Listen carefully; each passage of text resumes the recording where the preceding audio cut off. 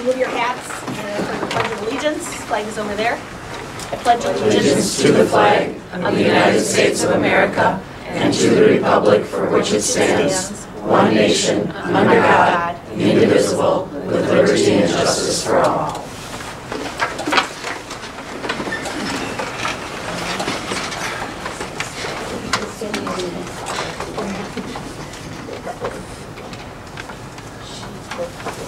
We have people that want to speak tonight, so just a reminder that each individual has 3 minutes to speak. And the duration according to policy is 30 minutes for total comments. Gary Ripp. And the microphone's over there. That's all right, go. Okay. I have a few questions on the so-called early retirement of Lisa Bly. Whose idea was it to have Lisa Bly retire? Who made that decision, and why Lisa Bly out of all the teachers at Sevastopol? It wasn't Lisa Bly. If she was thinking about retiring, she would have told someone. I don't think Lisa Bly even knew she was retiring. Why was the thought to have Lisa Bly retire even brought up? Is it an enrollment issue? Do we need to abolish a position? What is the reason? Shame on you, school board, for allowing this to happen. She's probably the best, one of the best teachers we have in this school. The board policy 0144.2. Board members must serve for the best interest of the students. Lisa Beery, this is for you. Members shall avoid all conflicts of interest. Members will support the employment of those persons best qualified to serve as school staff and insist on regular and impartial evaluations of all staff. That's all I have to say.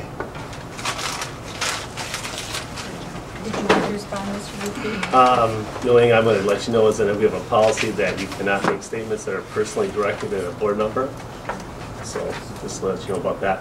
I'll comment a little bit. We did reduce force in the elementary this year. The staff was notified in November that we're going to go down one section. We have 3 currently sections in 4th grade and 5th grade. The 5th graders are going to 6th grade and they'll go down to 2. So in November, the staff was notified that we'd be going down one section of elementary school and 1 teaching position then. January, February, March, and April, staffing for 2019 and 20 and personnel reduction in force were on the agendas at those times. No one from the community contacted any administrators or came to the board at those times to address those issues. So the board moved forward. They hit their timelines in regards to layoff notices, and as far as issuing contracts, those deadlines were met. And at this time, Ms. Bly is retiring due to declining enrollment, and so there was no need for a layoff notice given, a final layoff notice. Wasn't that a reason for the new school because enrollment was increasing? That's a different topic, and that's not true. But that was It shows on the records that you guys have gone up 12% in 5 years. I really doubt that that's not true in high enrollment. Well, okay, well, you're on a turn, but I can address that. UW-Madison Applied Laboratory Studies did a 10-year study on our enrollment, and they're projecting us to decline in the next 10 years. So why the new school? Yeah. The quality of the current. I think that should be recalled. But that's two issues. So. Okay. Yeah. I will address myself. I did consult with my own personal attorney and the school attorney as to whether I needed to fully recuse myself from the process. I wasn't involved in the process until it came to the school board for discussion, and I didn't participate in the discussion. You were involved in the seniority voting, though. Mr. Rip, you can't personally do that. Act 10 actually abolished seniority. Yeah, I wonder why. Jody Pershowski.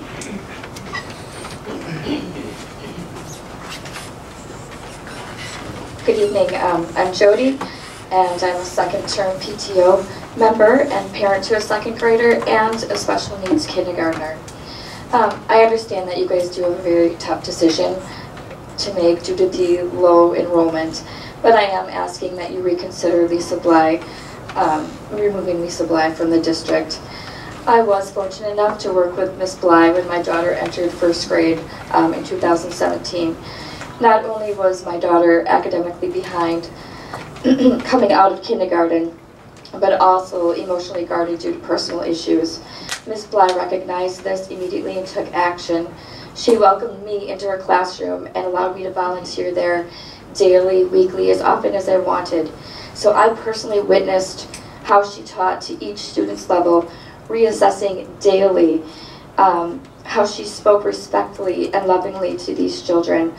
I learned that she was the president of the PTO, runs a turkey trot, creates the yearbooks, finds a way to recognize her fellow staff mates and volunteers. She works tirelessly for the school, the students, the families, and the community. And by the end of the year, my daughter was ahead of expectation in all academic areas. There were no concerns of her zoning out in the classroom, which had been a concern in kindergarten and now in second grade. Her personality blossomed and she became a confident little girl because of Mrs. Bly. Mrs. Bly even went out of her way as far as driving to Oshkosh for a special event that my daughter participated in, just to give her a bouquet of flowers and a hug that said, "I'm proud of you." She turned around and went back home to work on the farm. What teacher does that? And the answer is none. No other teacher does that. My daughter is not special. Mrs. Bly would do this for any of her students because she cares for all of them like her own. And I should mention that my daughter, as a second grader, is now behind academically again and in special services. I did request and planned on having Mrs. Bly for my son next year. She is the reason that we've stayed in this district. And I'm also aware that the majority of students request Mrs. Bly every year, and this year as well.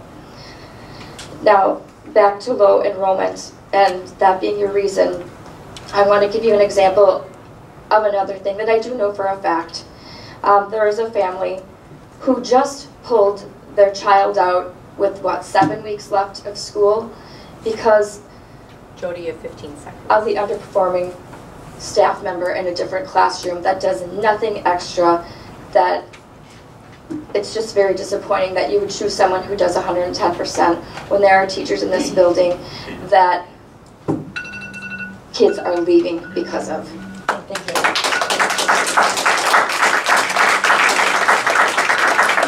Ashley Miller.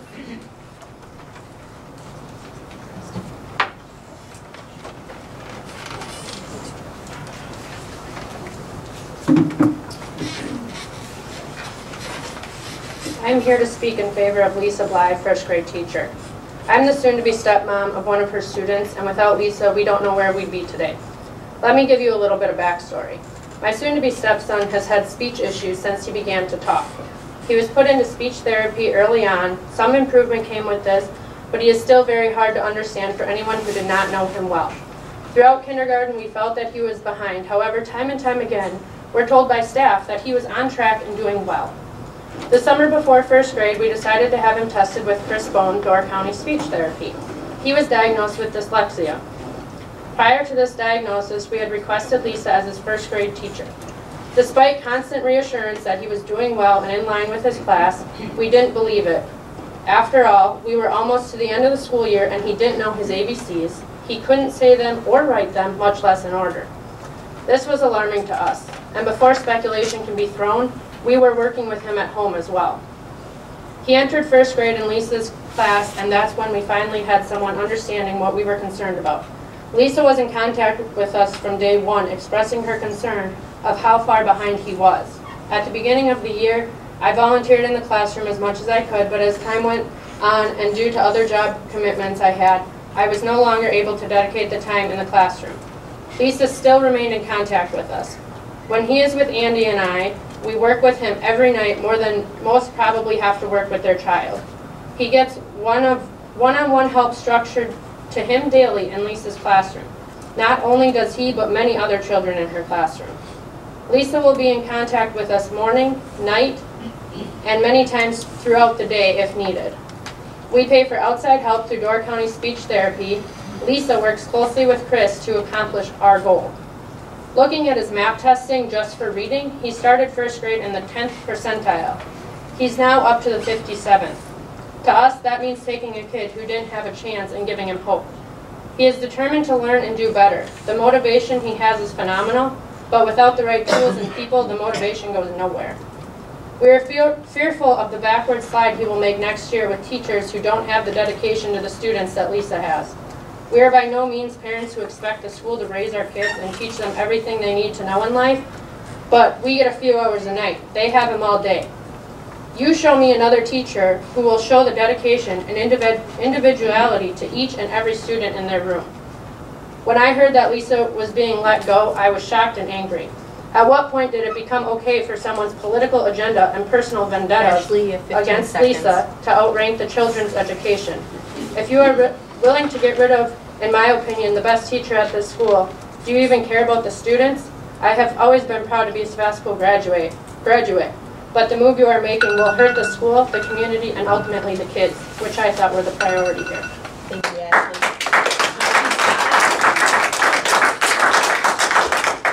Margie Stotts.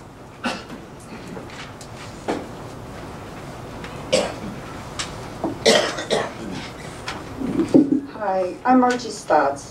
I did not complete my degree in education, but have volunteered and worked with children for over 40 years, from tutoring, coaching, Sunday school, 4-H, and other projects, mostly in conjunction with one of my grandchildren or children.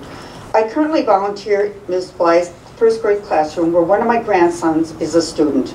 Putting all personal opinions of Ms. Bly aside, this is what I have observed. I have been a volunteer tutor for well over 15 years, and after working with and observing several teachers, I consider Ms. Bly one of the best. I've seen her individualize students' work in order to push each student to do his or her own best.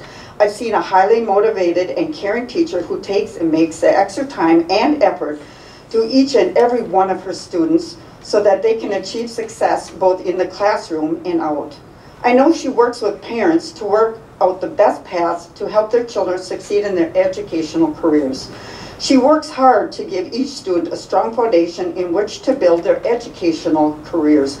I know she does this because my grandson is one of those that is needed and needs an extra boost. Ms. Bly gives each volunteer written or verbal instructions on what she wants the volunteer to work on with the children, what her goals are, and asks for feedback so she can keep track of where they are and if there's any additional help that they may need. This past fall, when I first started, I was amazed at the wide gap that there was in the levels all the children were at. They were everywhere from already reading books to having to learn the letters of the alphabet, let alone writing it. With classroom this diversified, it's hard to teach and not lose 2/3 of the class. Ms. Bly has surrounded herself and her class with a wide variety of volunteers, whom many have extremely impressive resumes, who dedicate their time to giving our precious children the boost they need to succeed. At times there are many as 4 helping out at the same time. As the year went on, it was exciting to see the strides and advances that each child made and how excited and proud she was with them at their achievements. I feel we'll be doing the future Sevastopol pioneers a great disservice if we were to lose a teacher of Ms. Bly's caliber. Thank you. Thank you, Margie.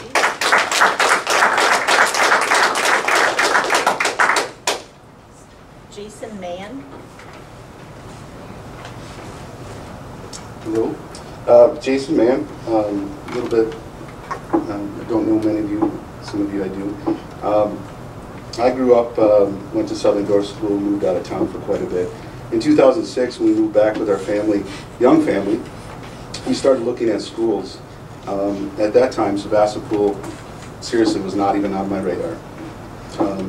We settled in the city of Sturgeon Bay, actually only 3 blocks from Sturgeon Bay School. Our children started off at St. Peter's, and quickly we realized that we needed to make the next step and transition them into a full-time school, nothing against St. Peter's. We started looking at the schools, and by looking at the schools, I mean we came and interviewed with each school all the way up to Gibraltar. My wife was pretty adamant that we would travel as far as we needed to go to educate our children. We were very impressed with Sevastopol at the time. You know, we got a tour.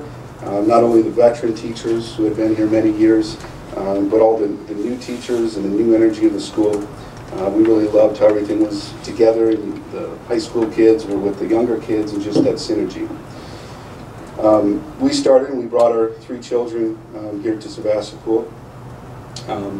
It is, you know, we're constantly reminded why we've chosen this school.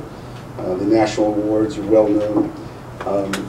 You know, I understand what it is as a board to make the tough decisions that you guys make. None of this stuff is easy. I didn't really know much about what's going on with Ms. Bly, so I'm not going to get into the politics of all that. The speakers before have pretty much, you know, said a lot about who Ms. Bly is and the type of teacher she is. With that being said, my son is currently in her class. He is one of the students that I believe came in as a deficit. There's a lot of things that should have been caught earlier on. We're very engaged as parents, and we're trying to kind of work through these things. Staff has been great. Ms. Bly's been great. As soon as we had to go to outside resources and get diagnosis and get a plan of action, you know, I'm having to spend a lot of money this summer willingly to bring my child up to a certain level and get him, you know, back on track. That's nothing to be said against Ms. Bly. She instantly, when we had this diagnosis, jumped into action, provided customized plans for him. So all I can say is I know you guys have some tough decisions in front of you, but we've gone through some real drastic changes here over the last few years with staff in the elementary and middle school. I just ask that you really consider this. Thank you. Thank you. Thank you, Jason. Melissa and Lynn, are you signed up for your presentation? Yeah, that's what I'm going to do. Sorry. Mercedes Watkins? Hi, I don't have anything planned, and I don't usually come to these. Everybody's come up and said how wonderful Lisa Bly is, so I don't need to reiterate how amazing of a teacher she is. So I have more questions, I guess, than anything when it comes down to this. If we are having low enrollment, why did we hire teachers within the last couple of years, the extra teachers that we had? I only have 3 minutes, so answer. You talk about last year with the... Yeah, when you guys hired teachers. Correct. So if we're low enrollment, why are you hiring teachers? That class needs some extra attention, and we got them the attention they needed. Now, a year and a half later, they're back to where we think they're adequate. Well, you think they are, so you don't have the facts You'll though, never as know far for as sure. low enrollment. We won't know until they graduate and become adults what kind of people they're going to be, but we think we have a better My know. second question comes down to why Lisa Bly? Why was her head on the chopping block? Out of all of the teachers, including the new ones that you just got last year and the year before, why Lisa Bly was she picked out of all Well, of like them? I said at the beginning, that's a personnel issue, and we can't share individual facts with about A a person. personality issue? Personnel. As far as what? It's personnel, so the school board and the district cannot discuss an Because individual you guys don't get personnel. along with her, or I don't, like I said, I don't understand how this is. We are not at liberty to speak, and when you said she was on the chopping block, the question would be, where did you hear that from? Because it didn't come from the board or myself. It's Door County. Come on. Okay. Well, Everybody hears everything. On top of that note, I do have a letter from an anonymous parent to the members of the school board. Do you want to? It's but anonymous. you can't report for someone not? else. Because you're allowed 3 minutes to speak on All right, your well then I'll take it as my own. Okay. To the members of the school board, do unto others as you would want done to yourself. That is what I teach my children. Yet time and time again, I watch and listen to what happens in the school district. I realize I'm fighting an uphill battle. I want each of you to ask yourself and be honest with yourself, have I been kind? Have I been fair? Have I been truthful? I'm not preparing this letter to help a teacher get her job back. I'm writing this as a parent to make sure you know how I feel. The community supports Lisa Bly. Why? The answer is simple. Anyone I ask, the answer always starts with, she's the best teacher I've ever met. Then they go on to say how kind, caring, considerate, honest, and humble she is. Lisa has always put the children first, has always taught each child individually to support their own needs, and goes above and beyond every day in every way. My goodness, she was prepared to give her own life to save our children's lives when we had the active threat in our school. Lisa Bly sounds pretty bureaucratic, right? Which leads us to a question of why. Why is our school board allowing this to happen? This community wants and deserves the truth. Please, I ask you again to treat each other the same way you would want to be treated and practice what we teach. Thank you. Thank you. Rebecca Hampkins? No, Rebecca? No? Jamie Steffen?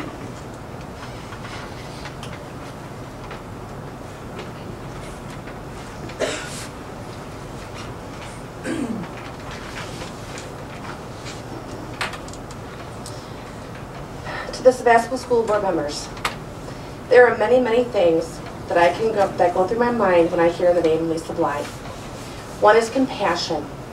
Compassion that she has for her students. Love, the love that she has for her students. Kindness, care, generosity, hope. I could go on and on with the words that Lisa has shown over the years as a teacher here at Sevastopol School. My son, who is now in 3rd grade, was and still is getting bullied. But it all started in kindergarten. He was such a loving, kind-hearted little boy leaving 4K. And when he entered kindergarten, he changed. He was angry. He cried for no reason. He was shutting himself off from the world. We finally got him to talk to us, and that is when we discovered that he was getting bullied by students that were older than him. We talked to his teacher. She did nothing. We talked to the principal at the time. She did nothing. It was a mess. Summer break finally arrived, and I requested he have Lisa Bly in February, entering 1st grade. In a matter of a month or two having Lisa as his 1st grade teacher, our son blossomed. He had confidence. He was taking down the wall that he built the year before. He was actually smiling and laughing again. It was the best thing we as parents could have seen. Lisa Bly cared enough. She built up his confidence. She loved our child like he was one of her own. Finding out that Lisa Bly is getting forced out after many years of dedication to this school has not just angered me along with other parents, but it also says something about how the school board, the superintendent, and the administration is running this award-winning school and education. Our daughter is going to be entering kindergarten next year, and I'm so afraid that she is going to be left behind and fall through the cracks. You need to listen to this community and really look at what you would be doing if you let this amazing teacher go.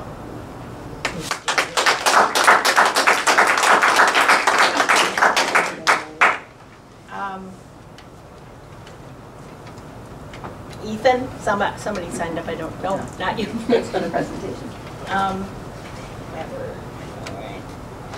Bianca? Is that one of the She's students? also with our presentation. Bianca's a student. Jason Berry. Oh, Steve Gregerson. Steve Gregerson. Jorgensen. Oh, Jorgensen. Obviously, I'm here in support of Lisa Bly, as everybody in the place is. You talk about overstaffing and overstaffing in 4th and 5th grade. Why do you pull a 1st grade teacher? What's the reason for that? And to be honest, the best teacher in this school makes no sense. Makes absolutely no sense whatsoever.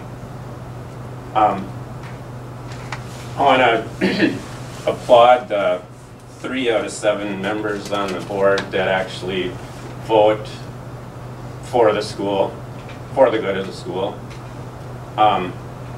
There's been a couple of elected here in the last year or whatever it was that seem to have a problem thinking by themselves and need to be told what to do. You know, I guess I'm asking you to grow a set and Sir, you actually can't do talk what. like that. That's out of line. That's out of line. But you can't. And actually do what's good for the kids. You're here to put the best teachers in the classrooms, and obviously she is. I don't care if anybody on this board, I don't care if anybody likes her. I don't care if there's a teacher in the place that doesn't like her. That doesn't matter. The fact is you're here to put the best teachers in the classroom. And she's the best, by far. So.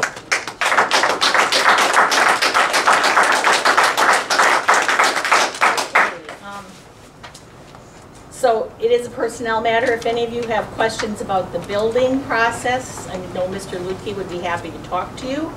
If you have concerns regarding your child's education in other grades, I know Mr. Hiltz and Mr. Lutke would be happy to talk to you. There was a lot of whys. When someone's hired, the administration goes through a process of determining the qualities of that person and what makes that person right for the job or not right for the job. And when we have to reduce staff, they have to go in the same process. They have a process in which they evaluate all of the qualities and determine what's best for the students. Lisa Bly would not be on top of that if that was the case. I know that's not what you want to hear, but talk to Mr. Luke And and Mr. Hiltz. I would hope that any teacher that was in the situation that some parents would come forward and say they're the best, because we do have a good staff. We're satisfied with the performance of our staff. If you took it up with the community, none of us would agree. You had 4 board meetings when it was on the agenda. You guys no are all one came forward. secretive. Yeah, very. There's only certain things we're allowed to speak about when it comes to personnel. That's the rules and laws that govern us. You guys govern yourselves. Okay, thank you everyone for your comments. Exactly. Thank you everyone for Okay. your comments. We're going to move on to the presentations. The first one by the Robotics Club. Mr. Phillips.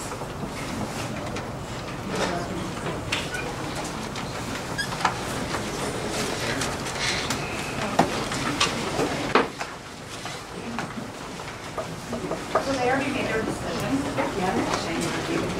Why don't you stay and listen to what the kids have, because there's some really cool clubs coming up, and you might want to stay and be enlightened by what's really happening here with these awesome kids. That's nice, but my child's not up there yet. He's only in second grade, first grade. I'd like to introduce Mr. Phillips. Mr. Phillips, we really wanted to include robotics as part of our curriculum, and I approached Mr. Phillips because he has a technical aptitude and asked him if he had any interest in creating a club or an organization to support our students' interest, and he jumped on it right away. So much so that we're seeking approval for the club tonight. However, Mr. Phillips has already gone and done a number of things to secure some resources for this club and get our kids started. And you can see by the participation that it's very popular with students. Students give up their lunchtime, they give up multiple opportunities throughout the day to come down and work with some of these tools. We hope to build this into our curriculum even more so that it's part of our instructional piece. Thank you, Mr. Phillips.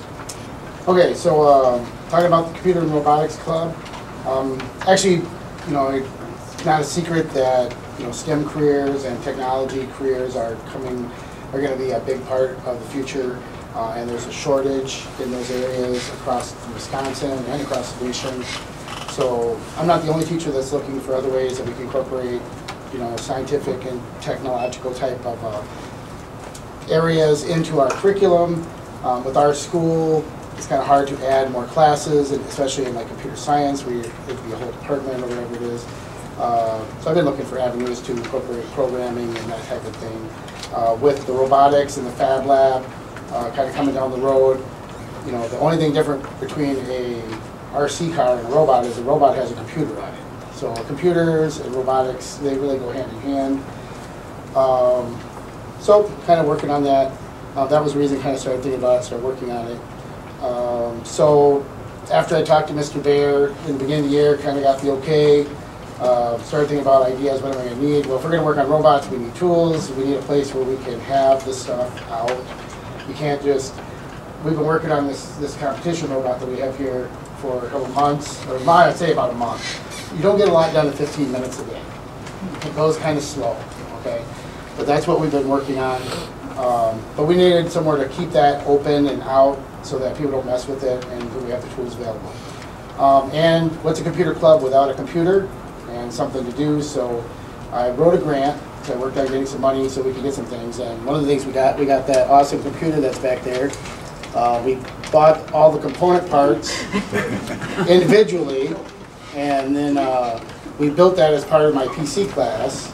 And it's a powerful computer so that it can operate the virtual reality system that Jacob has over here. This is just the headset for it.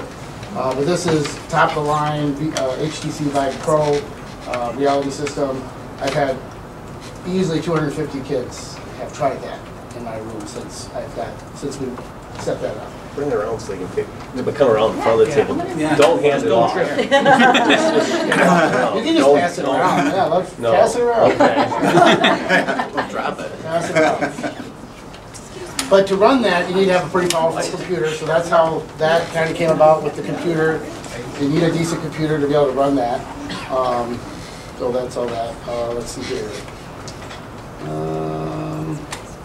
Yeah. So far with that, I've had all my third graders in school have tried that. It's very light. All the second graders, except for probably half of Miss Tate's class, still has to try it.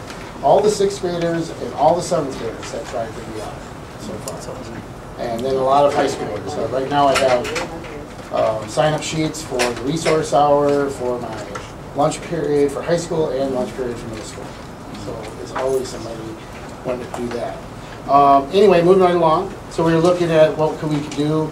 One of the first things we wanted to kind of think about was there's lots of robotics competitions out there and different kind of robotics programs. So we were looking at one we had heard about called First Robotics, and really didn't know anything about it.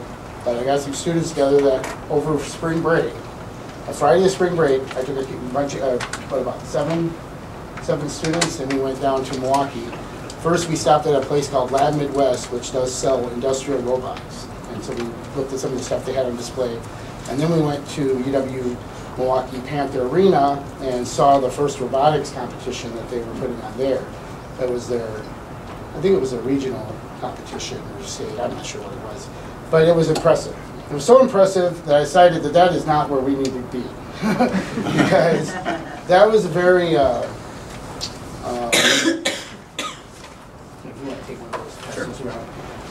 They build these 120-pound robots. They have industrial sponsors. These robots must cost thousands of dollars. They were in the 120 to 150-pound range.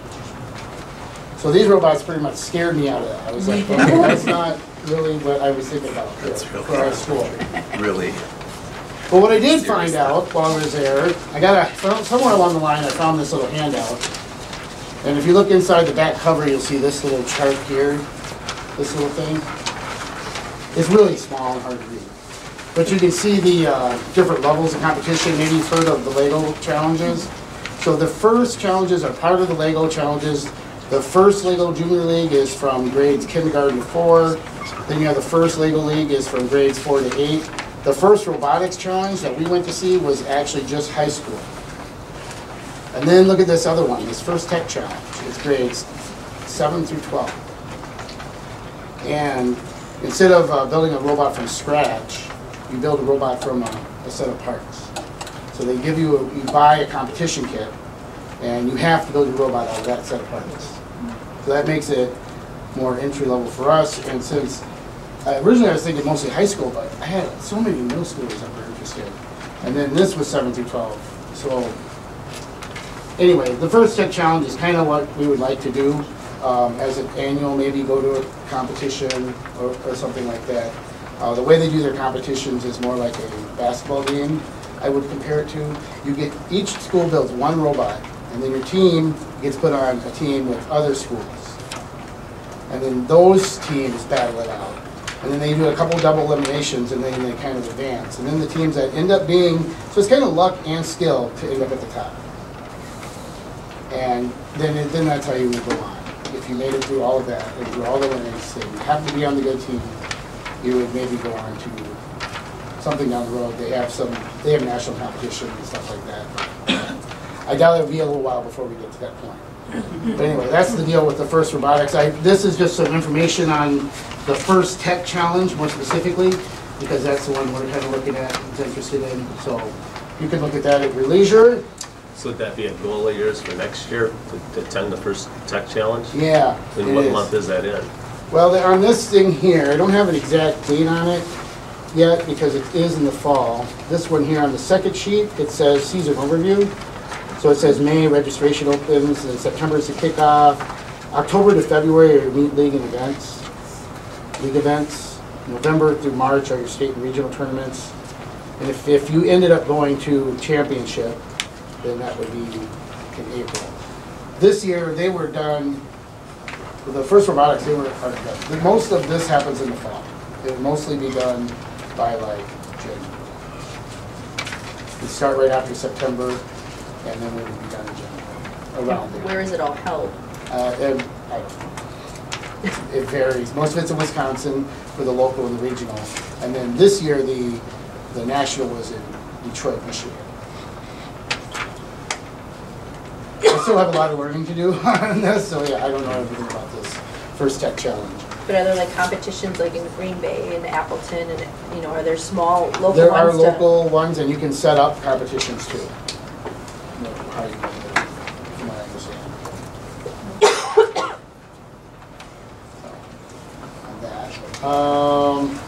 Let's see, right now we're just meeting at lunch.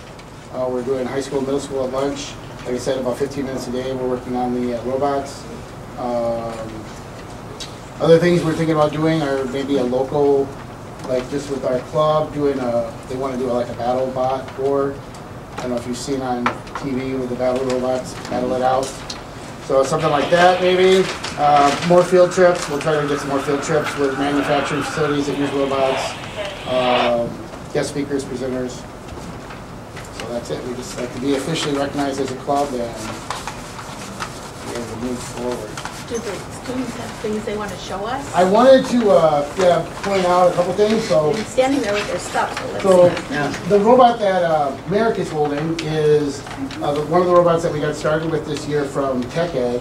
Mr. Simro had ordered them, but they never got opened.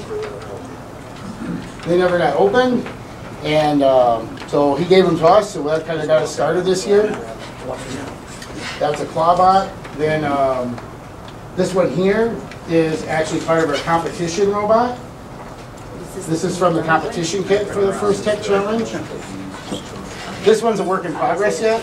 We still get this one going. It interacts with two of those Motorola phones, actually do the communications and programming all through those. How do you operate that one? Okay. And I'd like to acknowledge Madison Lopez. Madison here has been like the main builder of the competition robot here. She's been coming in during her middle school lunch every day and working on it a little bit every day. And then Tyler, where's Tyler at? Tyler saved us this week trying to get the phones figured out. So he was very instrumental in that process. And Jacob here, he comes in every morning and sets the VR up for me and gets everything rolling and helps people when they can't see what else they're doing. So Great job. yeah. And everybody else is kind of helps with the Mr. Phillips, what would you say is your core number? Well, we're that's participating now. The team can have up to 15 members. Okay. Registered members that could actually go to the competition as registered members. We can have more than that in the club. Right now, I would say Jamie's kind of in and out. These are probably most of our. We have Ezra probably too, and there's probably a few more.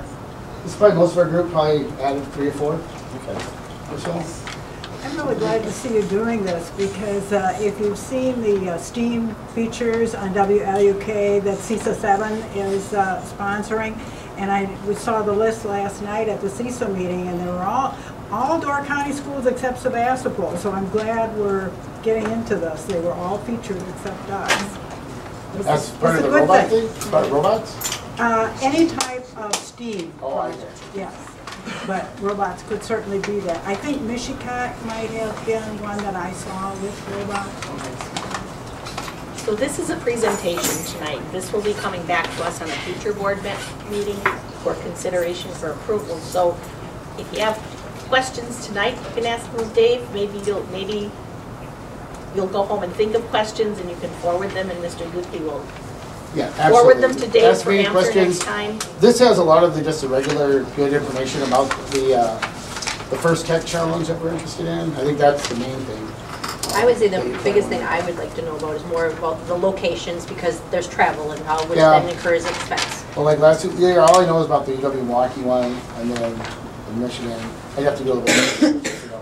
Well, and I think the club, and what I was going to say is the level of competition isn't the goal. It's preparing and the work and coming in early and the knowledge you gain. If you win it all or you don't, you still learn a whole lot. And I know, like, my son mentioned, he's been in your robotics lab, and I know next year, as much free time as he can find, there's an interest and there's a growing interest. So, and to your point, there might be some decisions that maybe we can't afford every competition, but I think overall, recognizing as a club and encouraging student participation is going to help a lot of us. Well, we would like to continue to write the grants like I've already been doing, and then so far everything's been grant funded. So I'm pretty sure we could probably continue to find that money, but if we could do a fundraiser or 2 a year, I'm sure we would be fine. Maybe if we actually made it to nationals, we might need a little help. Other than that, I think it would be all right. That would be a great problem to have. And grants and donations, Mr. Phillips, because I do see our businesses stepping forward and saying these are the types of skills that our students need to have. In fact, when we did some presentations to community business or community business, it was one of the things that they highlighted that was missing from our curriculum. And that's when I came back and I said, yep, you're right. And that's where the challenge really came from. So those things are happening, and the competition is great. The focus, though, is getting the equipment in the kids' hands so they can go. And it draws them in their learning. Any other questions for Mr. Phillips or the students at this time? Well, then we'll see you back in a future meeting. Sounds good. Thank you.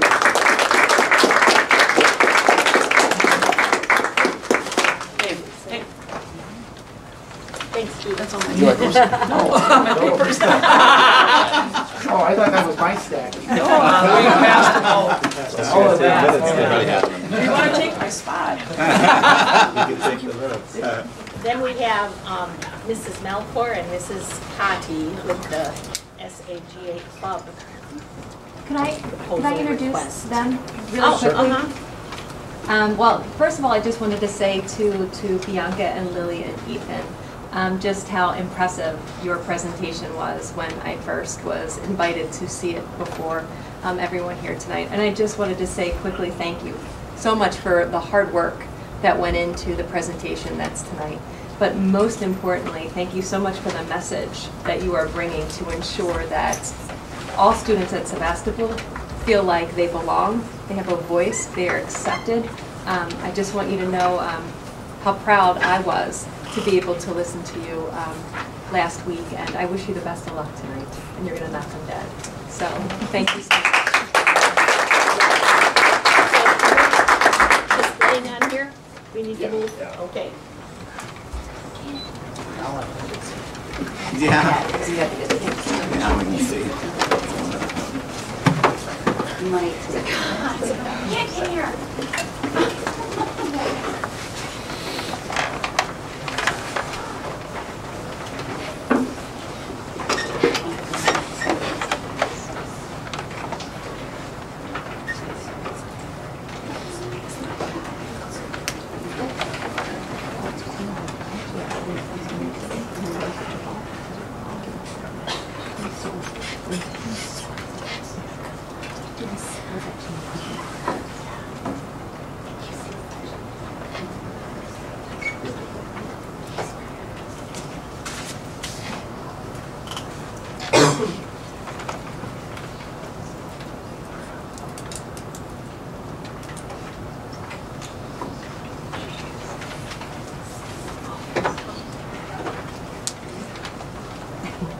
Our mom moment. I love it. Like it's like, oh mom.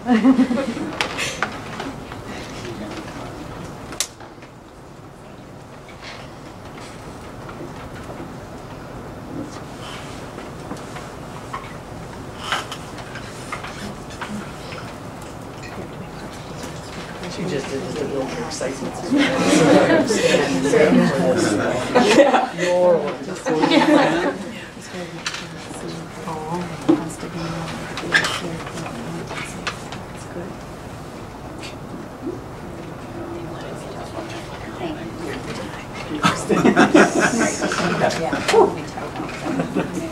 Beautiful.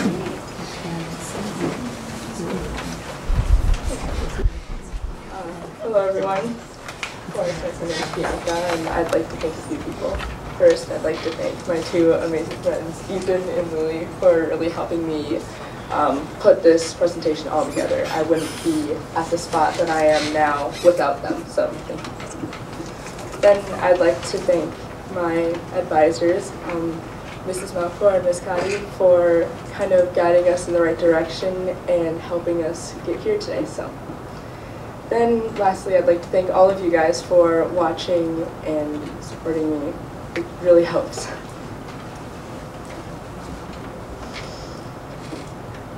Since I was young, I've heard people all around me tell me to be myself, to be proud of who I am, and not to let others get in my way. At the time, I didn't follow that advice. Why? Well, why should I be the one who everyone looks down on? Why should I be the one that everyone makes fun of? I mean, really, we're told to be ourselves, but then as soon as we leave social norms, we get criticized. As a scared, anxious little kid, that is not who I wanted to be. So I did my best to blend in, and I refused to think I was different from anyone else. Even when I did things deemed as weird, they were never too far-fetched or crazy. But 2 years ago, I started to recognize that I wasn't just attracted to boys. I like girls as well.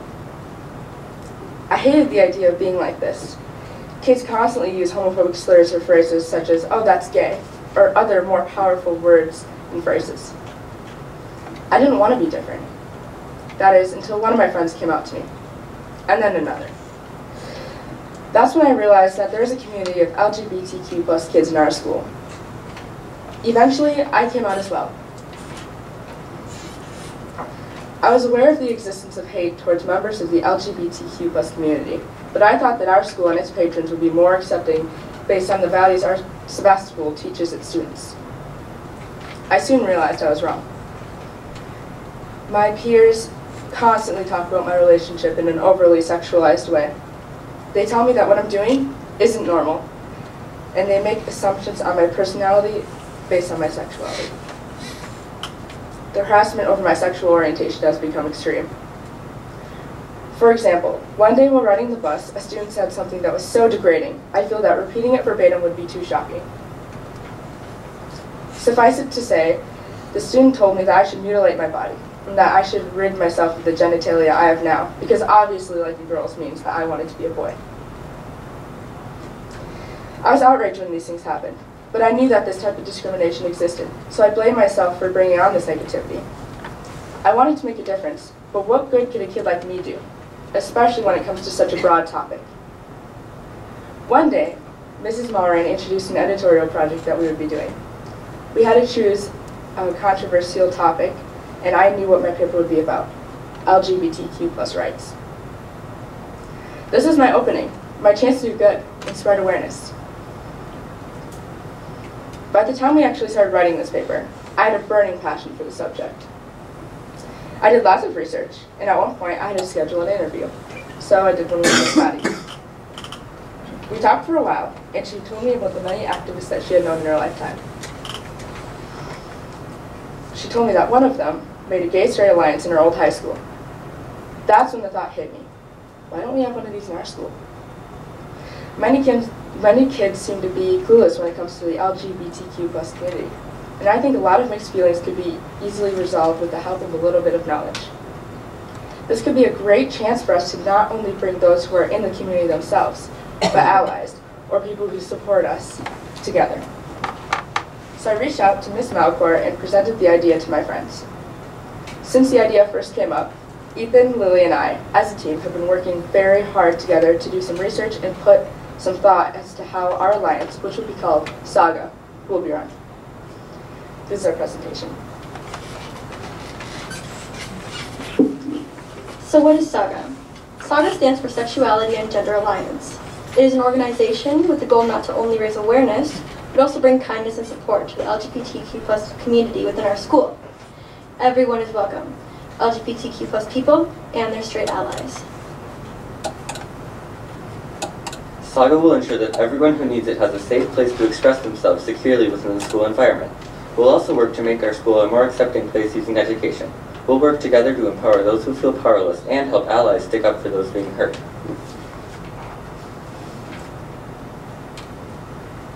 Another thing we plan on doing is identifying these issues in the school and community in general and thinking of constructive solutions to them. We won't just work to spread awareness to cut down bullying. We will also work together to help everyone be more comfortable with themselves. Why do we need Saga? We need Saga because of the discrimination and hate towards the LGBTQ plus community that we see every day on buses, in hallways, and even our classrooms. Places where we have been told are safe to be our true selves end up being places where we now see that as a lie. When this first became an idea, there was a topic of concern that I was troubled with. Would I, a straight ally, also be discriminated for supporting this community? Then I thought, this is what we're trying to fix. We need an educated support system so that everyone feels safe.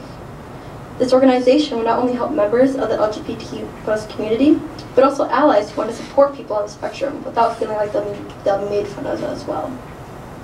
If allies such as myself have opportunities to support this community, we would definitely be more likely to take them. Saga also provides great leadership opportunities for those who may not find interest in other existing school-based organizations. It's a good opportunity for those who just want to actively contribute to the LGBTQ+ community as well.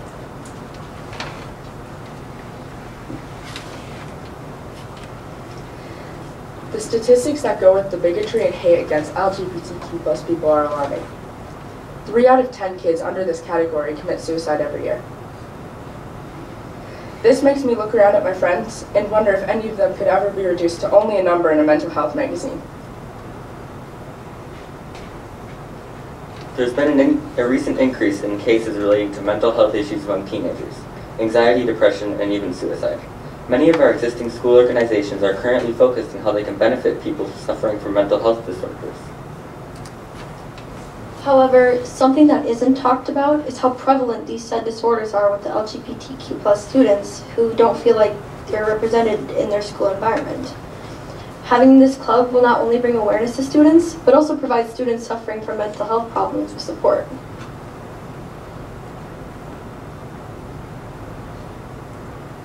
So what will Saga look like? Saga is a completely student-run organization that offers positions such as treasurer, secretary, officer, and more that provide both leadership skills and learning opportunities. Saga will be meeting at least twice a month and will have meetings for both the entire group and just for its main officers. Saga will also take part in fundraising events and will work towards bringing means of LGBTQ+ education to the school system, such as educated speakers. When problems arise, there have to be long-term solutions, especially when it comes to the safety of our friends and family. With the help of Saga, we will provide solutions to accomplish our goal of making school a safer environment for everyone. Thank you. And now I would like to invite our 2 advisors to speak.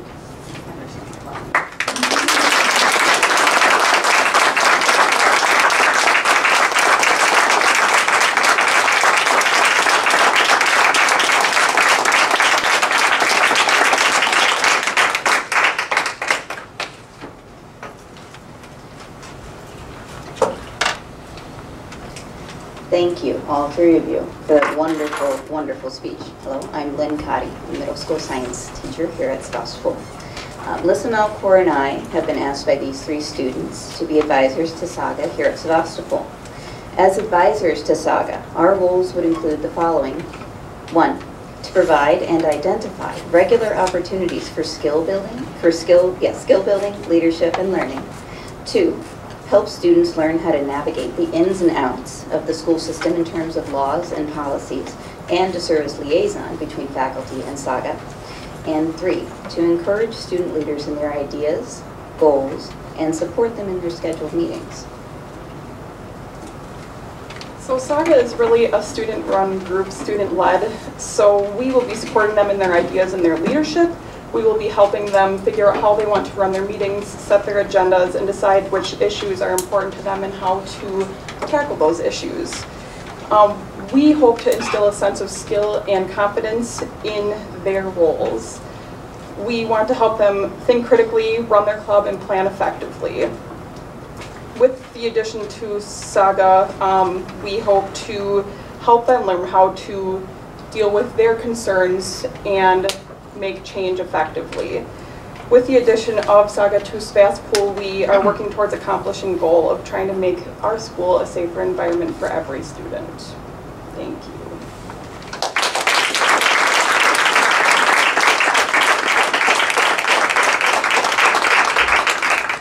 Is that the end of the presentation? Okay, then we'll open it to, for questions to the advisors or the students. I would just like to commend all of you on your efforts and the excellent, excellent presentation. It was fabulous, it really was. And I would also like to offer, I was fortunate when I worked in Green Bay to have 2 people on my staff who have done some excellent work throughout the state and this whole area, particularly with Gay Straight Alliances, and getting them started in schools. And when I mentioned to them this was on our agenda, they offered their help to be resources, and they also identified another person in Green Bay who is at East High School who would be more than happy to help too, because they have been through this process for several years, and they'd be more than happy to offer any suggestions or answer any questions or provide resources. Thank you so much. Is this a national organization, or is this something you're developing on your own? Is Saga an existence already? So GSA is a national organization. Recently it has really transformed into more of a Saga. More schools are going to that just because it's a more inclusive term. We got most of our information for this club from national resources and from state resource called GSAFE that works with these groups specifically. What grade levels are you looking to include? Like how middle school, high school, or younger, or what are you thinking? I was kind of hoping to include all of middle school, but I think at the very least I'd like to include 8th grade throughout high school. Okay. Is that how the whole group kind of? Yep. Okay. And then you mentioned fundraising, and then you mentioned guest speakers. Would the fundraising be to bring in those guest speakers? The fundraising would be for many things, but yes, that would be one part of it. Tell me what many other things would be. Other events to go to, or yes, there conferences, or there are expand. LGBTQ+ leadership groups in places such as UWGB, where they go there for, I think it's just a few days, and they're taught ways to deal with anxiety and depression and just kind of what comes at the community. Cool. They're also teaching them during these meetings how to run a successful GSA and a long-term GSA. There are bi-yearly meetings that we've found that meet around the state for students. Again, it's kind of a mini conference every semester where students again can learn how to have a successful and productive group. Any other questions at this time? If there aren't, again, this will be coming back to us on a future agenda for approval. So if you think of questions, get them to Mr. Lukian. He can get them to the group. So I guess we'll see you back here in a future month. I would hope that both of these we could bring them back at the next meeting so that we have the momentum going to keep it going and not have to wait. I'll ask advisors if June works for them and their kids, because it'll be June 16th and school will finally be out. So, so someone might be on it, but yeah, that's not a problem. If the advisors and the majority of their kids are available, that's not a problem. Okay, thank you. Thank you. Thank you.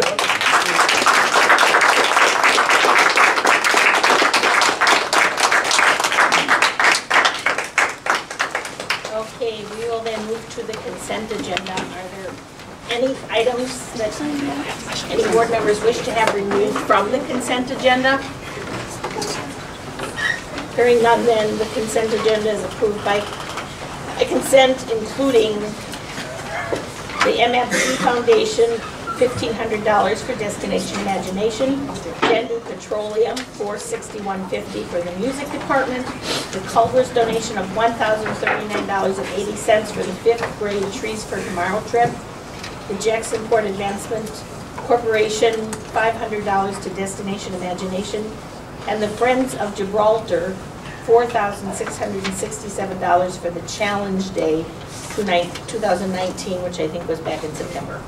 No, this No, is for next year. Oh, This is for this fall. 2019. Okay, so the consent agenda is approved by consent. We'll move to the administrators' reports then. Ms. Margraf? Happily start. I wanted to highlight two things this month. The first one is, just wanted to wrap up the first year of Stride and let you know how successful it was for, I would say, the majority, well, all of the Door County schools. The collaborative, and I know I've spoken on it a couple of times, but I get the opportunity to go and go to not even monthly, I guess, twice a month we meet, and it's wildly successful. All of the schools are happy, and I just wanted the board to know that since we had started Stride, that there have been 66 counseling visits for our students. And when you think about that, you think about there was only 7 kids being consistently seen and 1 offsite being consistently seen. The impact that it's having on our kids is significant. So I just wanted you to know that final number. And also, I wanted to say just thank you to Sue and to Cindy for all the work that you did to get that momentum going and that grant written, because it has been submitted again and we are anxiously awaiting to see if it gets approved again so we can continue this incredible opportunity for our kids. So it's been really fantastic. And the other exciting news is in summer enrichment, we're up to 144 students. That's crazy. It's fantastic, Every time I give more names to rock. But, it's just such a great problem to have, and there's such enthusiasm, and I can't say enough about the staff and the support staff that are working so hard to make this an amazing summer experience for our kids. So I'm really looking forward to this summer, and I know the kids are too.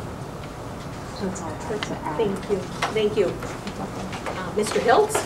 To start off with, I can't believe that we are this far into the year. It just seems like it is going so fast. There's still so much to try and get in.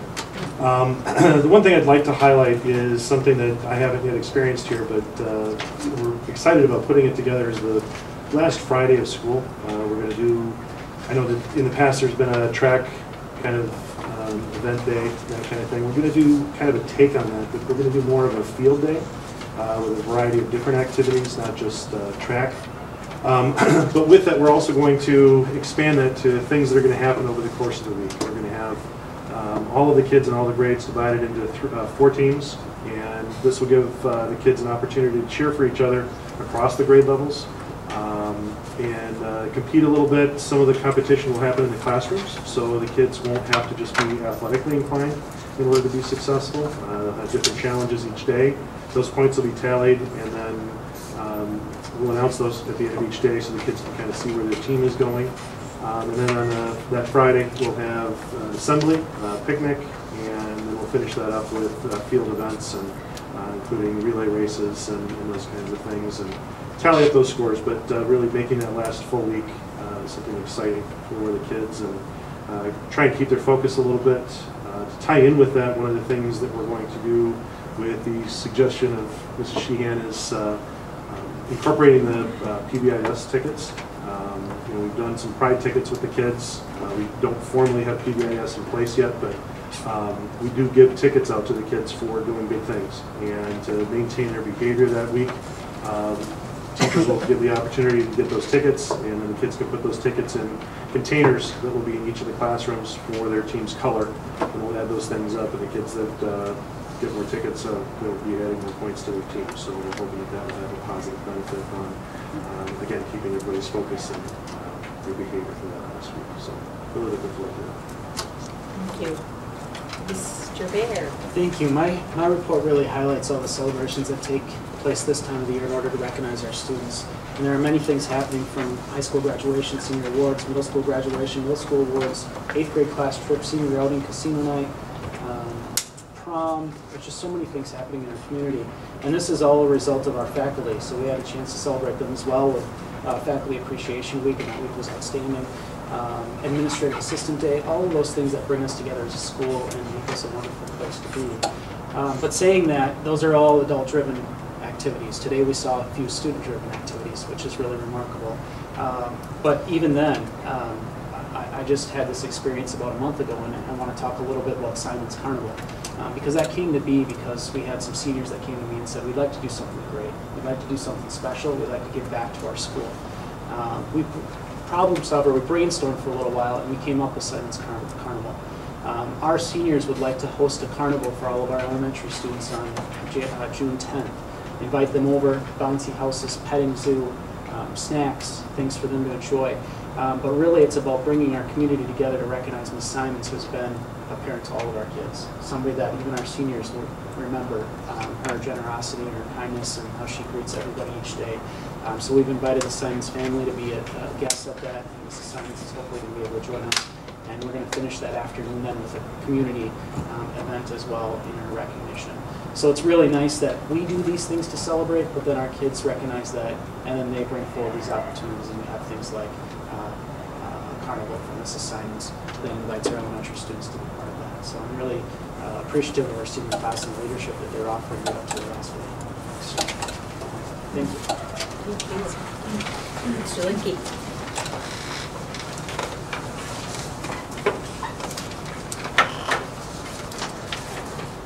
We had strategic planning on Wednesday. Aaron Malzewski from CISA-7 was out here. He helped train Mr. Bear and Ms. Schenkine because they were busy working the other time. He came up and trained the other action team leaders. This coming Thursday, May 23rd, we'll have a staff meeting with the aides and the teachers where Aaron will catch us up to speed on the strategic planning up to this date. And then he'll explain the concept of the core and advisory committees that are going to help accomplish the action team goals. And we're going to start that process. The action team leaders kind of have an idea. Some people they like on their team. We want people to volunteer in areas where they feel like they have passion, and we want them to be on teams where we think they have some skill set that's going to be helpful. The Eco Lab we have over on Dunn Road. Last year, a couple of our teachers spent some time clearing off the pathways because it's been neglected over the last few years. The second grade team has taken it upon themselves to start that initiative again. They're working with the high school and middle school science teachers. They're going to have a few extra days here of cleaning brush, and basically they're going to have the adults with chainsaws and some of our own children carrying the brush away. We've added some signage to it so you know where the two loops are. It's 71 acres total over there, and we've been underutilizing it, so we're going to start picking it up. And they want to have a brand new grand opening for it on June 15th. And one other portion is there's a gate over there currently that's not functioning correctly, and they want to know if that gate can be removed or not. So sometime Rock and I will go look at the gate. When you came in tonight, you maybe noticed the people working on the doors. They were putting the safety film glass on. They're supposed to do that tomorrow, but they came a day early, so that's good. That is from the first round of the Department of Justice Safety Grant. That was awarded last summer, and they had such a backlog on schools waiting for the film to be installed that we're finally getting ours now, so that's good. And on Monday, Sheriff Sterner and Officer Hilsebeck, who's going to be our SRO, showed up to our administrative team meeting. The SRO is going to be using Core Matter Projects curriculum for 4th graders with a follow-up curriculum in 7th grade. In order for that to be taught at our school, it is co-taught, so Allison Newman has agreed to go to training this summer to become certified in Core Matters Project. Just because the curriculum's in 4th grade and 7th grade, it doesn't mean he's going to be limited to visiting those two classrooms. He's going to visit all the classrooms, and we're going to gear that based on our needs here at each grade level. But the focus will be 4th and 7th so that they get that particular curriculum at that time. So that's moving forward. Great. Questions for Mr. Lupke on those? None. We'll move to the core planning team update, which met today. Would you like to talk on Sure. that? We also had May 2nd, so we've had 2 meetings. Oh, yeah, we have had And two. I'm trying to think what May 2nd, we discussed that day. Today it was Tech Ed and Agriculture. It was Career Center. Lots of flooring. Flooring was huge. Elementary library was today. Elementary library, and so was interior design, which I know nothing about. So yeah, it was quite informative. Kara Hutchinson and Jessica Killenberg are helping out with the color pattern and interior design portion. They seemed like they really were in concept with the interior designer from Bray. I think when they go home, after all the colors and patterns and options, they're going to have a lot of time to think here, and they're going to come back with more ideas, and it's going to be... I saw Jessica taking pictures. Oh yeah, it was great, so it was good. Trying to think what else. Next meeting is May 30th, and the topics are site development and electrical. The electrical, just a little update on that from this is the May 2nd meeting. The new electrical room will be the small storage room between the two science rooms over here in the 1965 portion. So just out in this parking lot will be where the generator will sit and the big electrical box. Currently, the electrical panels and such are in the back of the kitchen. Somehow they're going to connect the new in the room between the two science rooms into that kitchen underneath the flooring, I believe. The kitchen staff will lose about 1/3 to half of the back of their kitchen, which they use mainly for storage of dry goods. Well, and that's February, that's the first step in the process. And the science teachers will lose access to that room that they're storing their chemicals in. Some of the supplies can go in the classroom, some of the chemicals cannot be stored in the classroom. So we're going to use Carrie Rentmeester's Spanish room next year. We're going to divide it into 3 sections. One for a little office space for Carrie to have a home base. A small area for the chemicals that are not allowed to be stored with near students. Rock and his crew will have to make a dividing wall to keep that separate. They're going to have to order a couple of cabinets for flammable and corrosive products and move that stuff in there.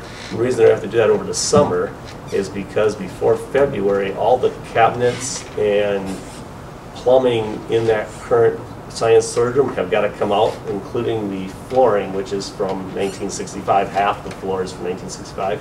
So that'll have to be abated when kids aren't in the building, probably over Christmas break. So that's the first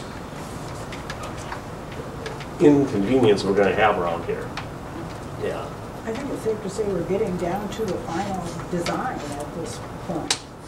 Getting close. Yes, and Bray will come to the June meeting with PowerPoint presentation, and most of us have seen the 3D design one. I think that's the one they'll show us.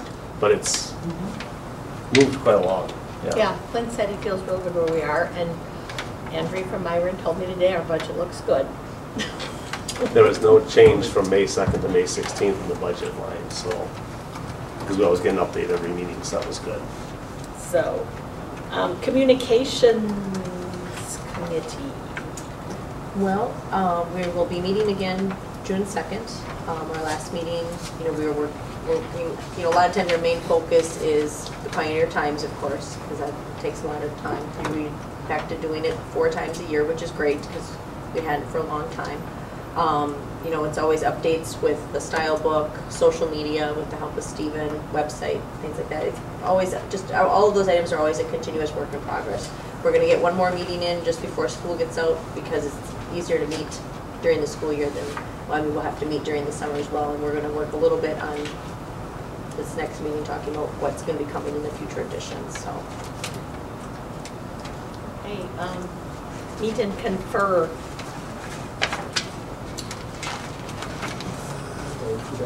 Yep. Okay, yeah, meet and confer. We met on May 8th. There was a list developed, and I shared the minutes in the packet.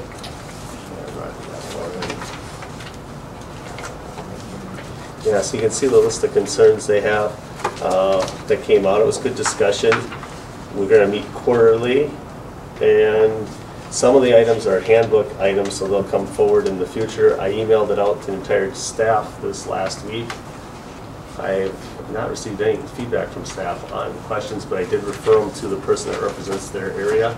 We have a elementary teacher, middle school teacher, high school teacher, cook, custodian, bus driver.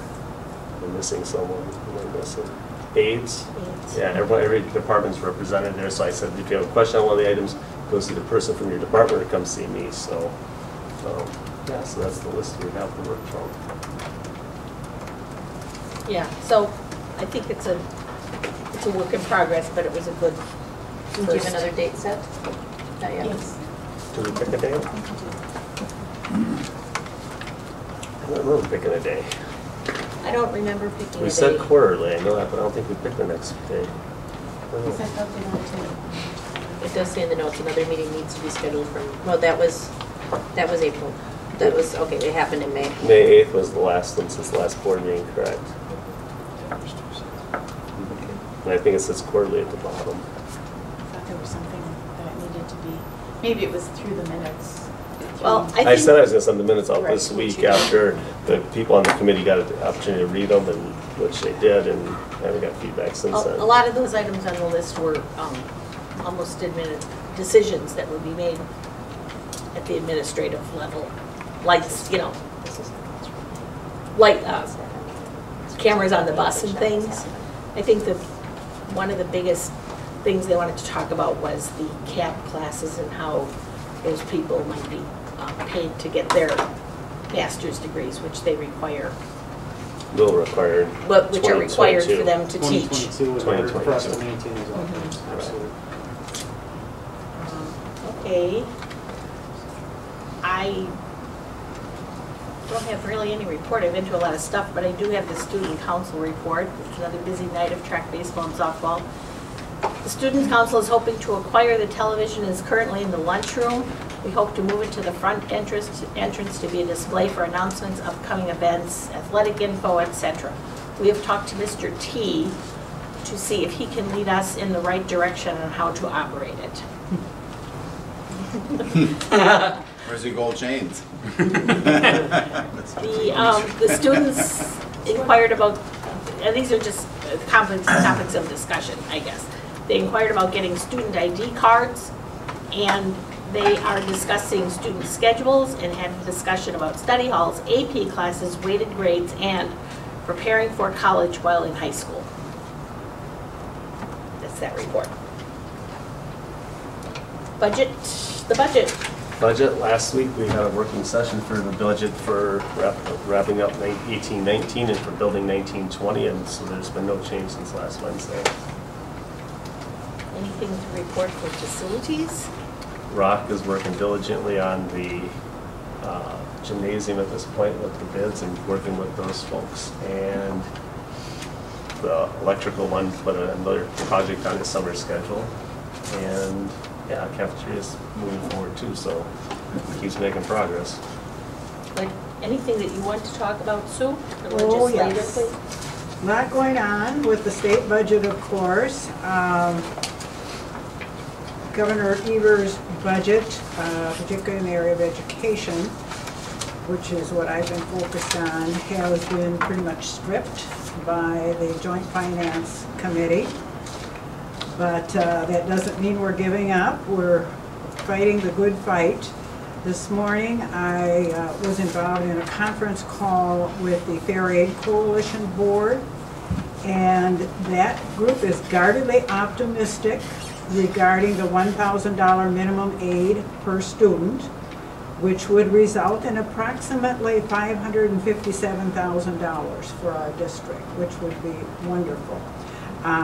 There was legislation introduced by Representative Merceau to the Joint Finance Committee, and I'm happy to report that it was supported by our Representative Kitchens. In the past, he has not always been supportive of that, but he has signed on now, and at least 10 other legislators have also signed on. Yesterday, I spoke with the Chief of Staff in Senator Jock's office. While he could not commit to anything, obviously, he's not the senator, but he was very willing to listen to what I had to say and asked if Senator Jock could call me if he wanted more information. I said that would be wonderful. So there's good things going on with that, and lots of people interested in it now who were not interested before. Some of the Joint Finance Committee members are talking about inflationary level increases only for public schools. That's not what we're looking for, but we need to continue to educate those people. Some items that have been excluded from budget consideration at this point was the levy credits moved to equalization aid, which is good for us because we don't get the equalization aid. So all my sources say that's off the table right now. What else is off the table at this point is private school choice caps and limitations, which is not so good because that, for us as public schools, because that means more money is going into those private school areas. WASB has sent a letter to the Joint Finance Committee supporting raising the revenue limits in accord with the CPI, increases in special ed funding, mental health initiatives, English learner funding, and gifted and talented, along with some other areas. It's important that we continue to contact our legislators, and I know Melissa is very interested in this, and we also have a volunteer that Kyle recruited who is interested in providing some support, and I have agreed to meet with him as soon as he's available, and Melissa's going to meet with us too, and we're going to work on some letters and support to legislators for the kinds of things that we need here at Sevastopol. So I think that will be a good effort if we can recruit any other people, particularly non-educators, because this is going to carry more weight, and I think you heard the message loud and clear at the Pupil Services meeting that we really need to fight for what we need.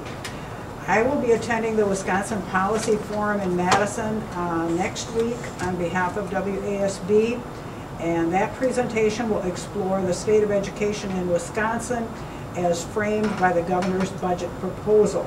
There will be presentations by a panel of education experts and leaders, so that will provide some additional information. But anything we can do to continue to fight the good fight for this. And it's going to be a long fight from what I'm hearing. It doesn't look like we're going to have a budget very soon for the state. So, more to follow. Thank you. Okay, we will move to old business then, and these are second readings of policies that we looked at in a previous month. The board has received them again to review. So I will look for a motion to approve those first three policies under conflict of interest. I would move to approve policy 1130, 3230, 4230, conflict of interest. I'll second. Questions or discussion? Hearing none, all in favor say aye. Aye. Opposed? Motion carried. Motion to approve the job descriptions policy. I move to approve policy 1400, job descriptions. Second. Questions or discussion? Hearing none, all in favor say aye. Aye. Opposed? Motion carried. Motion for the three employee anti-harassment policies. Move to approve the second reading of 1662, 3362, 4362 employee anti-harassment. Second. Questions or discussion? Hearing none, all in favor say aye. Aye. Opposed? Motion carried. The non-discrimination and access to equal employment opportunity policy. Move to approve policy, second reading policy 2260, non-discrimination and access to equal educational opportunity. Second. Questions or discussion? Hearing none, all in favor say aye. Aye. Opposed? Motion carried. Religion in the curriculum. Move to approve second reading of policy 2270, religion in the curriculum. Second. Questions or discussion? Hearing none, all in favor say aye. Aye. Opposed? Motion carried. School performance report. I'll make a motion to approve policy 2700.01, school performance report. Second. Questions or discussion? Hearing none, all in favor say aye. Aye. Opposed? Motion carried. Employment of professional staff. I'll move to approve policy, the second reading of policy 3120, employment of professional staff. Second. Questions or discussion? All in favor say aye. Aye. Opposed? Motion carried. Then we have a second reading of a new policy, education for employment. Move to approve policy, second reading policy 2420, education for employment. Second. Questions or discussion?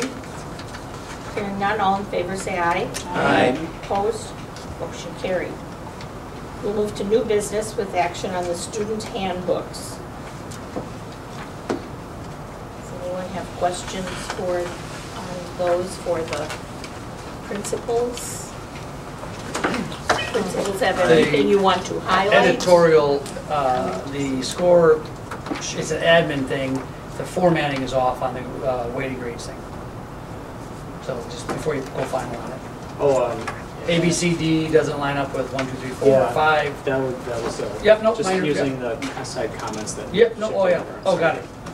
And I think in the Yeah, not important. in the elementary, it had something about the officers. It has the old officers from last year. And also on elementary, on page 7, I think this is an error. It says students arriving to school between 7:06 and 8:10 will receive a tardy. I think it's 8:06. Okay. Or not to be, but I mean, it's like. No, it's gonna be caught. Okay. Sorry. You see, we really read these things. We've got our homework. Anything else from anyone? That was for Aaron.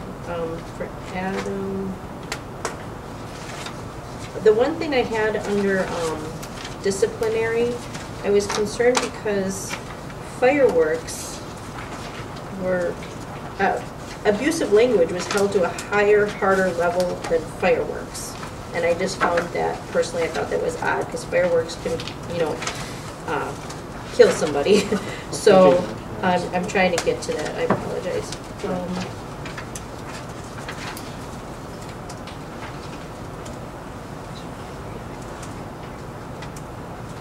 Let's see, let's try page 21. Yeah, so under violations against school administrative procedures, fireworks, the maximum action is suspension and police citation, but yet we have abusive language, maximum action, suspension, expulsion, and police citation. I think that needs to be addressed. I know words can hurt, but yeah. Okay. That fireworks one has existed a long time, and I've never seen an issue with fireworks, so. Right, It's but I'm just, one of those things that's right. been on the books for. But now it's like, ironically was watching a television show yesterday and people were playing with Roman candles. So. You never know. Yeah, you never know. So I'm just saying, if something were to happen, our maximum is probably not strong enough to cover it. So. Thank you. Anything else? Could I revisit Did you want that piece any- and make an adjustment? And that'd be acceptable? No, it's a I working would just document right propose now. that, I would just propose that we have the same maximum action for fireworks as we do for abuse of language, which then gives us that range of consequences that we do. If there aren't any other questions or questions from the board, comments from the administrators? Can I make one more? I Sure. did include the clubs and organizations that were discussed today in this handbook. Per the nice printed handbook that we make, it was due for printing on May 22nd. So I would submit this document for printing. If then it wasn't approved in June, I would have to try to contact the printing company, hoping that they could pull that out and or make an addition with the when we distribute it. I'd have to make that adjustment if that's okay. I think that's the way he should proceed. Yeah, that's good for the printers, that's good for printers. It has to get printed, so. You're okay with that, or, Would you I mean, I include could. it, and then we can always, I mean, it can always You can be- always add it on, because there's something else that might change too, right? I mean, it's a working document. Right. So. I don't necessarily, we wouldn't So have you- to, we can have If a you club approve without it here- being in the handbook. Yeah, if you approve it here now, you could have it without it and then tell the students first day of school, these are now in there as well. So you're Probably be proposing better that I to- take the two clubs out of this printing? And in June, if it gets approved, the next day call the printer and say, can you put this in? If they say no, okay, it's no different than if they couldn't take it out, so. Doesn't mean we don't Right, have but the you could do clubs, it. it's just. Yeah, you do an insert. Right, okay, that's fine. I just wanted to clarify that point. Thank you. Okay, is there a motion then to approve the elementary student handbook? Move to approve the elementary student handbook. Second. Any other questions or discussion? Hearing none, all in favor say aye. Aye. Opposed? Motion carried. And then a motion to approve the middle school, high school handbook. I make a motion to approve the middle school, high school student handbook. Second? Questions or discussion? Hearing none, all in favor say aye. Aye. Opposed? Motion carried. Then we have the first reading of some policies, and for the benefit of anyone watching online, the board gets these ahead of time so that we can read through them and pose questions. And we do a first reading here, and then they will come back in a future month for final approval.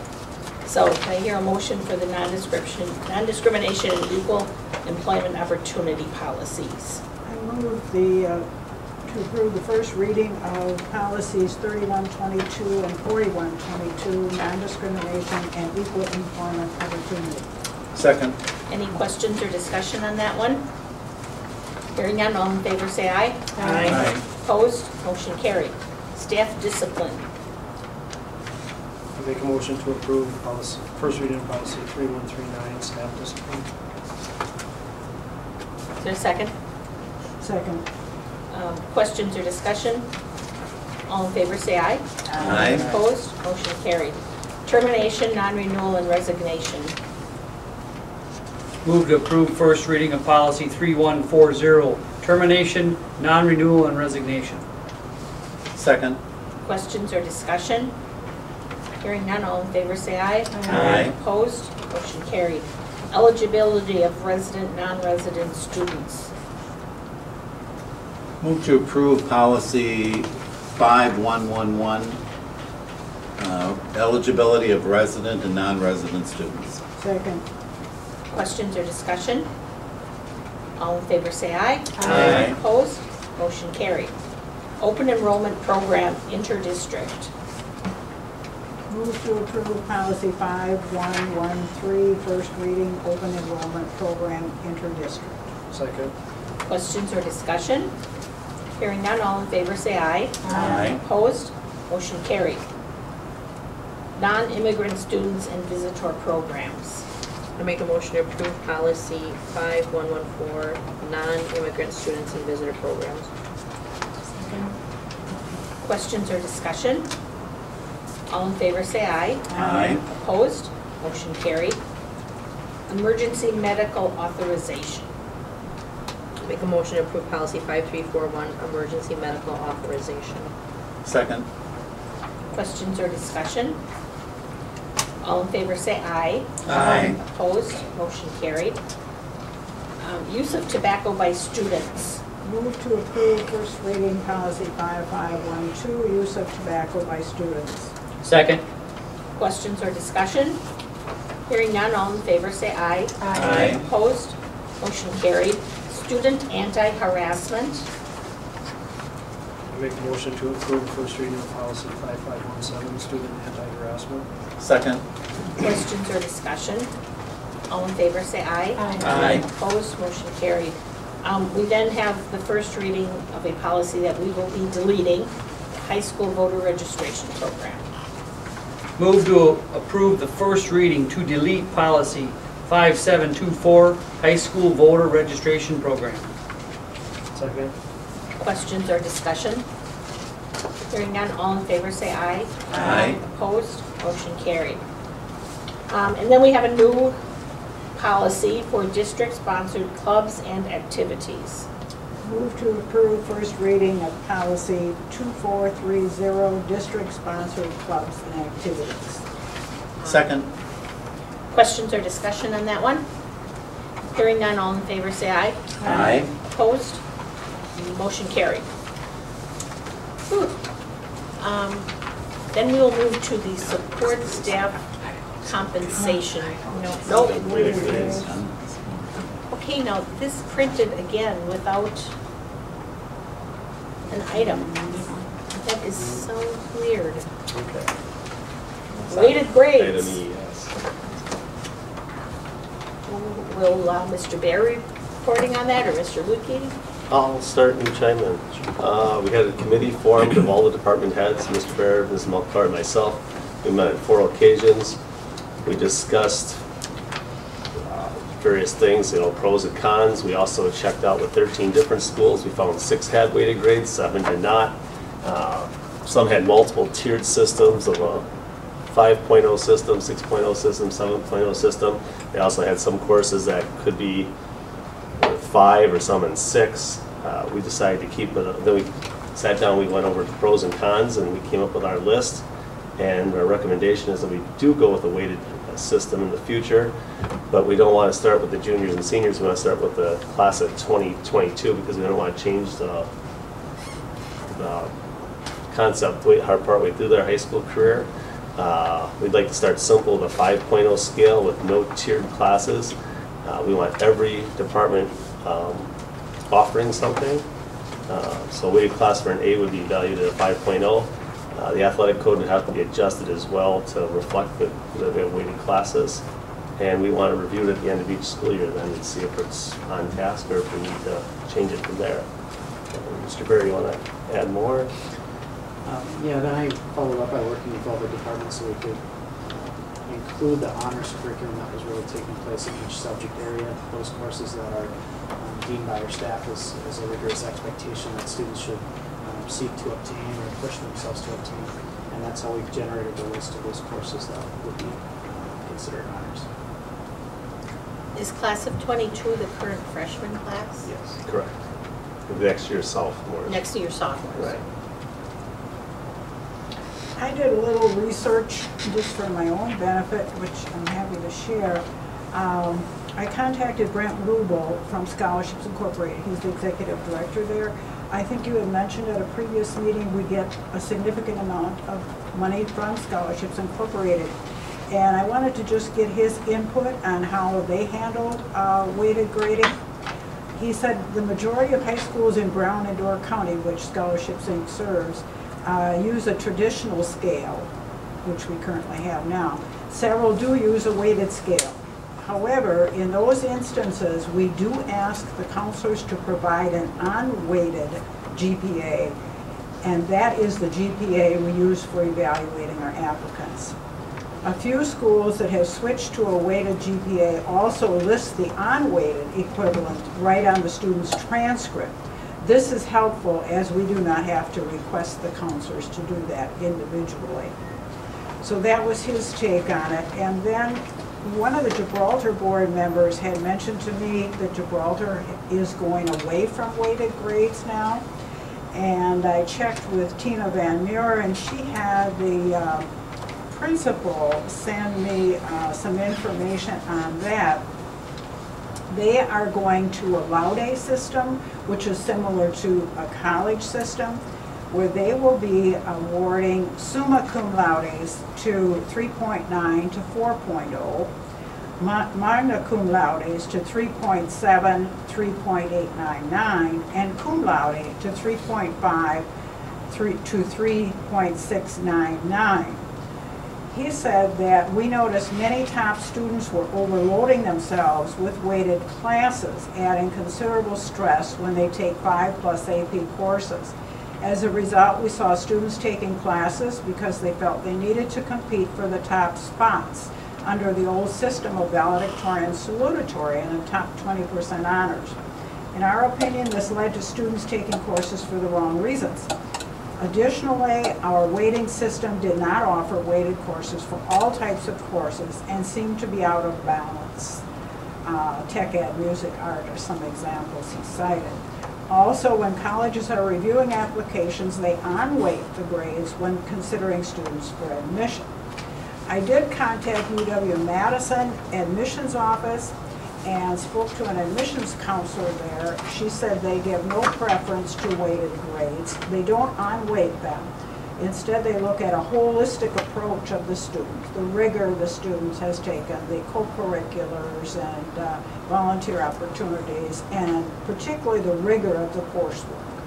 And she said if you go to a weighted graded system, then you need to be sure to include a school profile with the transcripts of the students so that they understand the whole system and how it works together.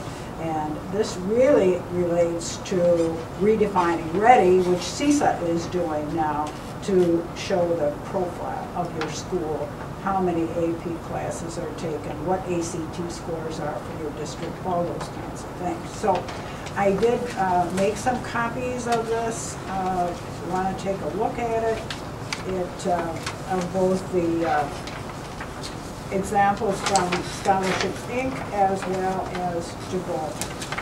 Does Gibraltar then not have salutatorian with valedictorian? They're going away from it. I don't know They about do. this year. They had them on the radio this year. The other day. So, well, I was wondering about the scholarship for valedictorian. Well, it just go to the highest GPA. They're going away from salutatorian and valedictorian according to their principal.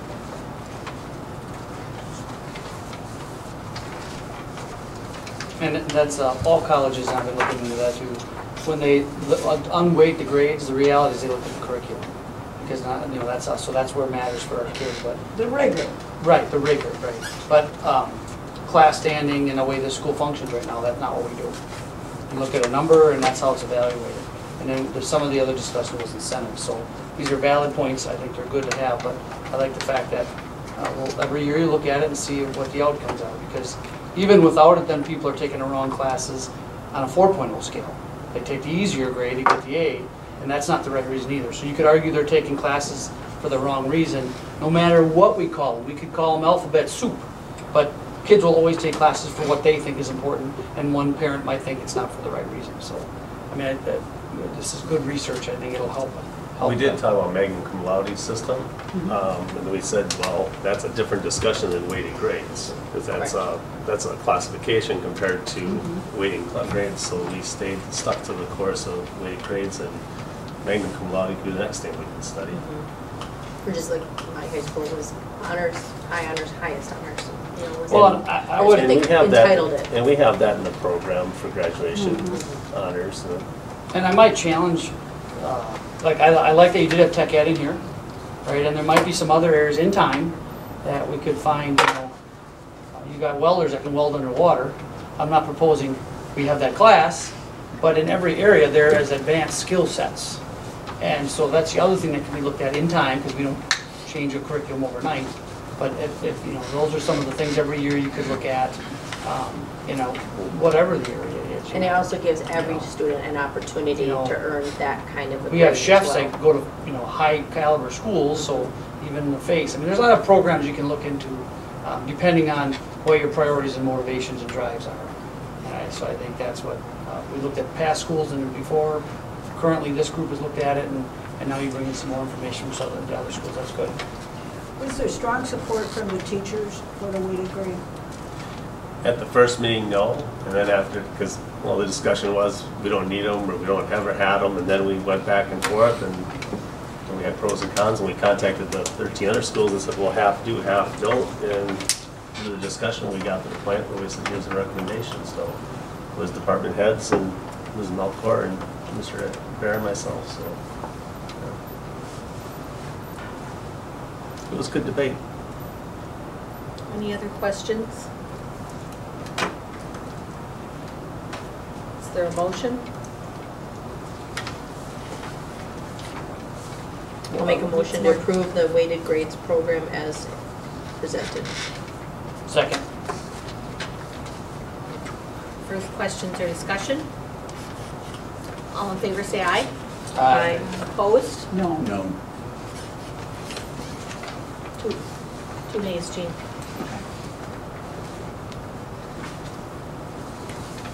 Two? Yes, I guess. Okay, then we will move on to the support staff compensation model. The recommendation is for the support staff to receive the 2.44% increase. There was discussion at Meet and Confer about having more categories added from 6 months to 18 months. You get a raise after 6 months and after 18 months. the discussion was that at 18 months, you've been there less than 2 years, and you're at the same rate as someone who's been in the district 20 years. So May 30th, the support staff compensation committee is going to get back together, and we're going to do some math to figure out where that is, because my concern is changing it for those people that are between months 1 and 17. You can't change it for them along the way because they've been looking down the road at where they're going to be at. And so we got to come up with a model for that. But for right now, and they do 2.44, so the aides before they go home for summer can have their assignment and know where they're at. And we can always adjust it going forward if we can come up with a model that works. But I don't want to end up with a salary ladder like the teachers had, where the ladder was broken and it took us 2.5 years to get it straightened out again. So we got to make sure it's equitable. And just a couple other things that the compensation staff for support is going to work on that night as well. It's going to be a lot of math, because one of the things the meet and confer was paying out sick days upon leaving the district, and a dollar amount per day wasn't discussed, and how much that would be and how much it would cost me to the district. So May 30th, we're going to do some math. So this time, I'd like to see the 2.44, like the rest of the staff received, be given to the support staff compensation. I make a motion to approve 0.44% increase for support staff. Second. Any questions or discussion? Did you get that motion, Jean? Yep. All in favor, say aye. Aye. Opposed? Motion carried. Then we have the staff leave request in your packet from Danielle Hansen, the speech language pathologist. Danielle currently is a full-time employee. She just had, as the letter states, her 4th child. She would like to be able to stay home 1 day per week moving forward. Ms. Margraf and I met via phone with her about that. We'll make sure our kids are covered. Last year, we increased our aid time for that area by 20 hours per week. And currently now, with Danielle out on maternity leave, we have 3 days a week. So speech therapist here. We do, certified speech therapist 3 days a week, and then for 2 other half days, we have aid support. Right. So then, and Danielle, before she left, she got her IEPs completed and that work done. So she's requesting to be 80% next year. Our concern is making sure that the kids get the services they need. Danielle knows her workload best. She thinks she can manage that, but I also don't want her then on the 5th day doing all the paperwork at home with her IEPs and such. So I recommend you try it and you reevaluate how that's going. Speech pathologists are extremely hard to find in the state. I don't care what corner of the state you're in, they're hard to find. So then her compensation would be reduced yeah, accordingly. Yeah, right. And her benefits. We issued her a contract by May 15th as required, and if this was approved, then we'd issue her a new contract based off of the motion, right? But she's got to let us know how the workload's doing, because I'm going to work with her pretty closely. Yeah, and every year her workload fluctuates depending on the kids that and it's bigger graduate out of speech or not. Last year, we just did some of the numbers. Right. Is there a motion? Is there a forecast for next year? Already. And it's busier next year? It's 40, yeah. By a couple. But it always, I mean, it's going up. So I've reached out to other speech and language pathologists in the area and asked if they might be interested. You know, just, you know, we're very fortunate to, you know, so one had declined, but there's another one that's waiting to get back to me too. So when I hear of people who are certified to do that, I'm definitely 100% reaching out to see their interest level and for them to know that there's a need at Sevastopol. Is there a motion? What are we approving? It's not a Is staff it a leave leave? request. Are we calling it a leave? No, she's requesting to be reduced to 80%. Okay, so I move to approve the request of Danielle Hansen to be reduced to 80%. Second. Questions or discussion? All in favor say aye. Aye. Opposed? Motion carried. Scott Walker has been coaching football here, assistant coach since 1991, and he's resigning. I'd just like to say a few words. I've known Scott and coached with Scott. He's helped us with a lot of transitions in our football program. I first started coaching with Scott when we had a combined program between Gibraltar and Sevastopol, and then Scott stepped forward and was a big part of the process of bringing football back to just Sevastopol exclusively. And then Scott actually left and coached at another school, or stopped coaching for a few years, but then when we made the transition to 8-man football, he was a big part of that transition as well. So he's been a big part of our school's transition, and this year, of course, the success that we have had, and I know our students really appreciate him on the field. He's not completely leaving the program, it's just responsibilities have changed. We'll still see him around. He'll still be in the booth and help. Is there a motion to approve Scott's resignation, to accept Scott's resignation? I'll move to accept the resignation of Scott Walker as the high school assistant football coach. Second. Questions or discussion? All that I didn't thank him, so with all that background information, we should really thank him as a district for everything he's done. And thank him for his service. His name needs to go on the longevity plaque that's in the hall, along with Ron Frank's. We'll work on that. All in favor, say aye. Aye. Opposed, motion carried. Our next regular school board meeting is June 20th.